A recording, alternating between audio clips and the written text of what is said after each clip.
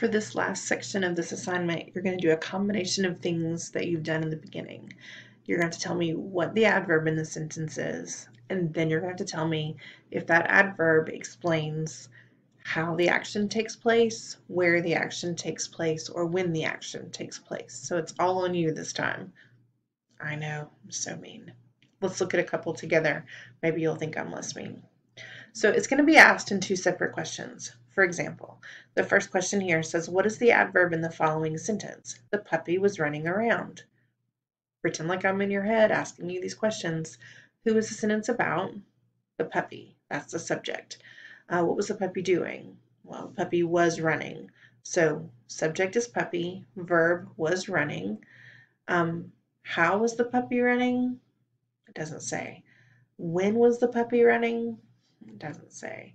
Where was the puppy running? The puppy was running around. In the very next sentence, it says, so did the adverb in this sentence tell where it happened, how it happened, or when it happened? The puppy was running around. We just said that around told us where the action happened. Make sense? Let's look at another. When we opened the door, George ran through.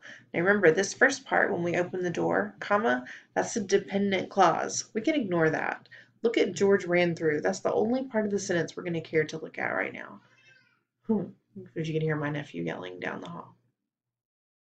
He's yelling loudly. So the adverb in that sentence is loudly.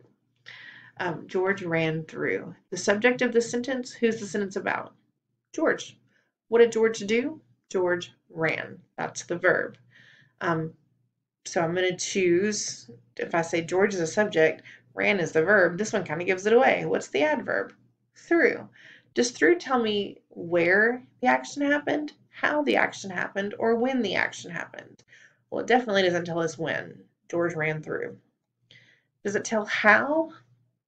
I would think if it said George ran quickly through, then I would know how. But all I know is where. When we opened the door, George ran through. He ran through the door. So through tells us where he ran. So we're going to choose where. Okay, so I've just answered 4 questions for you. And the best part is those people who don't listen to these videos, they may not get them right. So good job for listening. All right, I'm going to stop talking so you can go get the rest of this done. And as always, if you have any questions, please email me. Thanks.